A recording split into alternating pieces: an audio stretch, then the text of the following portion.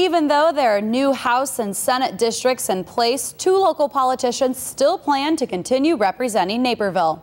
State Representatives Michael Connelly and Darlene Senger will be running unopposed in the March primary, but not in their current districts.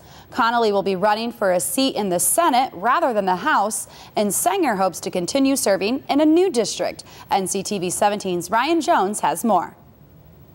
Every 10 years, state officials redistrict the House and Senate in Illinois. So if you're looking for Darlene Senger on the ballot, you'll be looking under the 41st district instead of the 96th. But with new districts, the number of people she represents will diminish by about 15,000. Liking what I'm doing, really feel like I'm contributing more and more each and every time, and glad to be involved in some key issues with the state right now. Senger is running unopposed, which means she can stay focused on serving the community and spend less time on her campaign. One of the issues she plans to tackle is pension reform. It's a very complicated problem, and what people don't understand, there's a lot of misunderstanding about how they work and the rest. And the goal here is not to take the pension systems down, but to get them to the point where they're sustainable.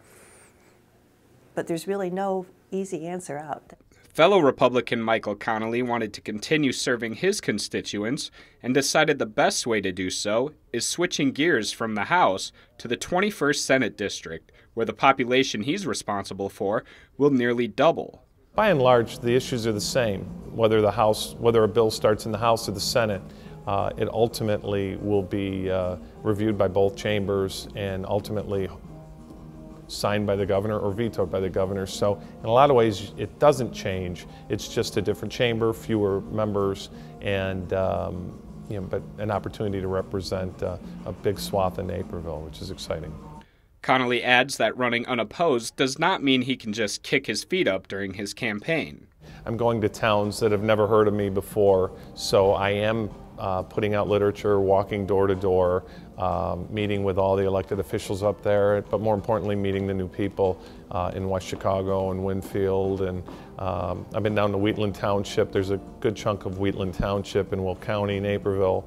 And again, I've been down there before. Now I'm down there asking for support. The fact that Connelly is now running for Senate means he and Senger won't have to compete, and they're both happy about that.